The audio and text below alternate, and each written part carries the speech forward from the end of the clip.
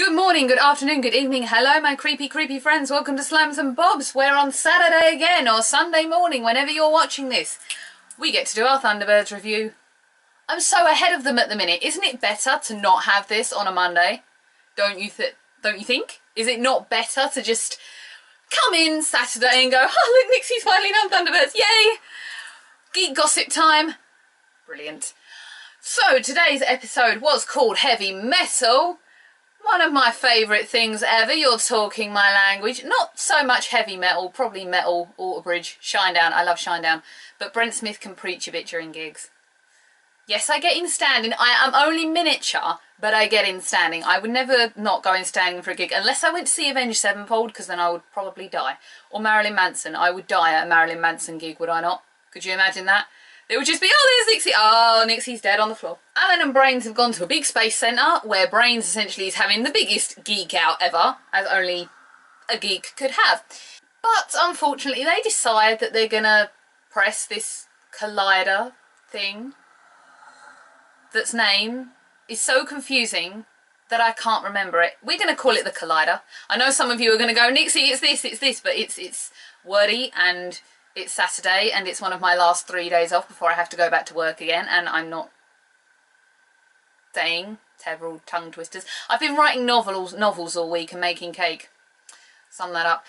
You can go and see the cake on Twitter now. We'll get to that in a minute. So after pressing the button, suddenly what they think is a meteor comes crashing down to New Geneva where they are. Except it's not a meteor, is it? It's actually a satellite. Enter Virgil Tracy. So now we have Alan in the field and Virgil in the field. We're getting there. And he finds out that it's a satellite, and the initial idea is that it's a sabotage satellite, which can mean only one person. The Hood. Yay! Another call comes in. There's a plane travelling from Tokyo that's suddenly going down all on its own. So now we have three brothers, because Scott Tracy goes to rescue this. However, when Scott gets near the plane, he grapples it and thinks, yay, I'm going to get this rescue done in a few seconds. But then he starts to lose all control of his craft, and then we've got Scott Tracy in danger. Scott and the plane literally falling out of the sky. Alan standing in the space station with Brains going, I've got to go and help, I've got to go and help. But they're not letting him, which isn't fair, because it's still 4.5 men. So with Brains and Alan and Professor Moffat, we're going to get onto that name in a minute, still in their little space station, it's found out that the collider thing is what's caused all this, as I mentioned, and it's created a gravity whirlpool that sucks things into it. And that's why Scott and the plane have lost control of their crafts. It's not because there's anything technically wrong, it's because they're being sucked down and they can't control getting out of it. It's like if you imagine going into a whirlpool, you go round and round and round and round and round, and there's no way of getting out. You just have to go with the current and end up being sucked down and drown. But you're not going to get drowned in a gravity well. You're just going to float, I guess.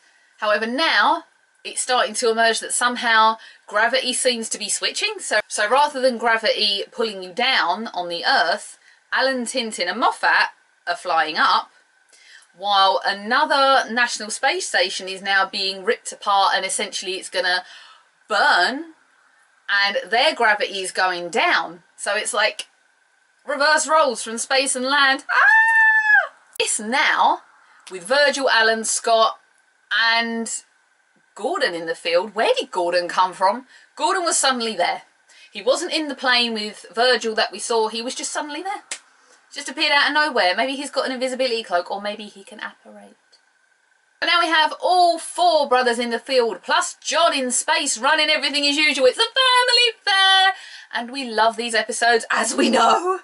All 5, 4, 3, 2, 1, yes! This is where Thunderbird 4 finally gets its interesting use, and my world is put to rights because I don't feel like such a bimbo anymore.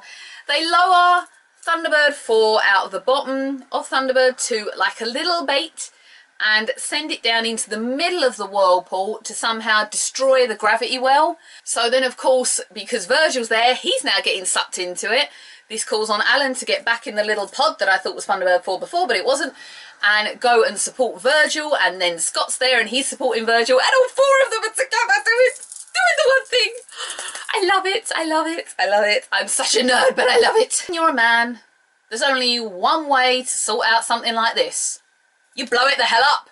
Gordon fires a rocket right into the middle of the collider, destroys it and destroys the gravity whirlwind. Yay, everyone's happy. No one dies, the space station doesn't die, it's probably going to need a ton of maintenance work. No one burns up, and happy days. All ends. Brains and Moffat flirt. Happy end to the episode. Before I say any more, there were two particular shots right at the end. One is where all four brothers are individually in crafts and they all just exchange a little glance of like, yeah. And I was like, I don't know why this moment got me, but damn, that was fun. And then all four just walked through the doors to the space station. I was like, oh, oh. It was just the four of them walking through. It was like, oh. I love that moment. I just wish John could have been there, but hey ho, John's an isolated little person like me. John said at one point, calling international rescue. Yes! My world is complete. I love that. I thought it was going to be a distress call, but John said it. It's been said. That works for me. I'm officially a happy fan now. Now, Professor Moffat, given the fact that this was such a scientific episode, is anyone sitting here going, have they just made a little link there to Doctor Who and Stephen Moffat? Even though Professor Moffat was a weird looking woman. You be the judge. Maybe not because it's a woman and Stephen Moffat's not a woman.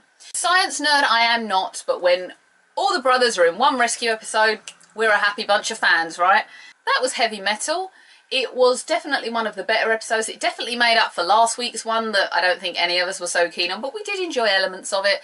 Probably still not as good as Skyhook and Fireflash, but who's keeping tabs? Oh yeah, me. So yes, we finally have a Twitter. I just set it up this morning. It is down here with the Instagram. I've finally done the Twitter.